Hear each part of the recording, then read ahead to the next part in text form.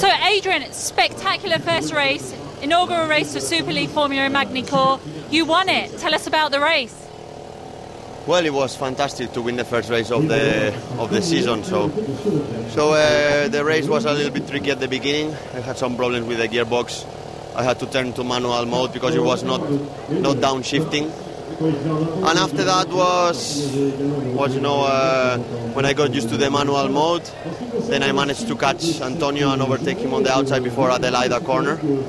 And then I just had a really strong pace, so I made a big gap, and then the strategy was fine. So we did a good race, and I'm really happy for the Liverpool fans and for the team also that everybody worked hard and we did a really good job. You had a lot of pressure on you this year after the last race at Jerez, where unfortunately you ran out of petrol. So did you feel the pressure? Was the pressure really on for you during the race?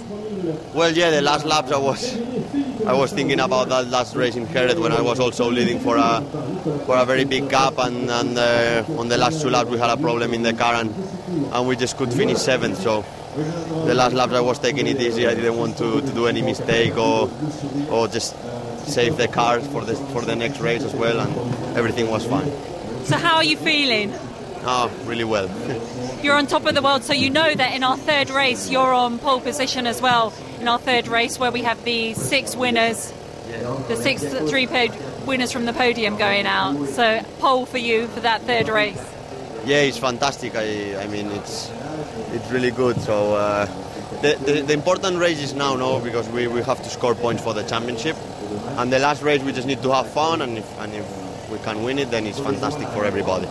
So for all of those Liverpool Spanish fans that we've got out there, what is your message to them in Spanish? Bueno, espero que sigáis mucho este campeonato porque es muy divertido y porque también hay un piloto español aunque esté en un equipo inglés, y espero poder ganar este año. Thank you very much. Thank you.